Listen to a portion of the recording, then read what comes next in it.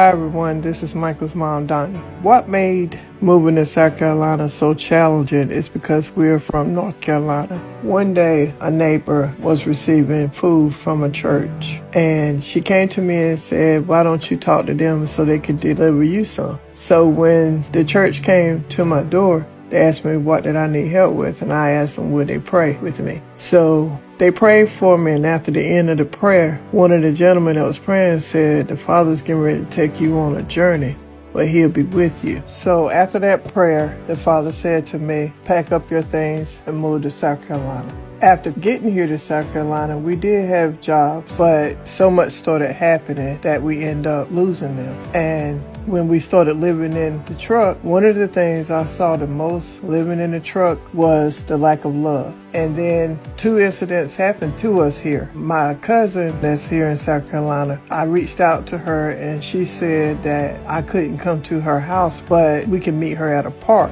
That really bothered me because the fact that she is family, first cousins, and she felt that way. Then another situation we had, we was parked at a Walmart, and the manager had called the police on us, came out and said that they want that truck with the dirty rims to leave the parking lot and never come back again. What bothered me the most about that was that all he saw on the truck was the dirty rims. He had no compassion or what had happened to him for to be even in there. And one scripture that stays in my mind and on my heart is the one when the Father say, to whom much is given, much is required.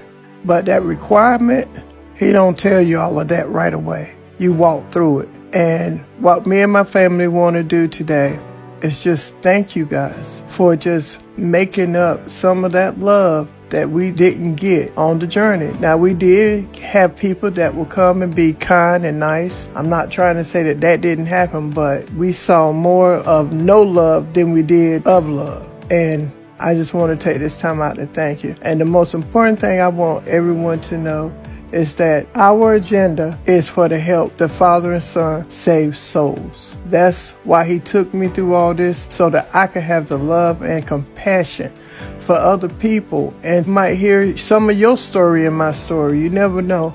But today I just want to say thank you, thank you, thank you. One last thing. When we stand at the gate of heaven, I want the line to be so long that we can't even count it. In Jesus' name, amen.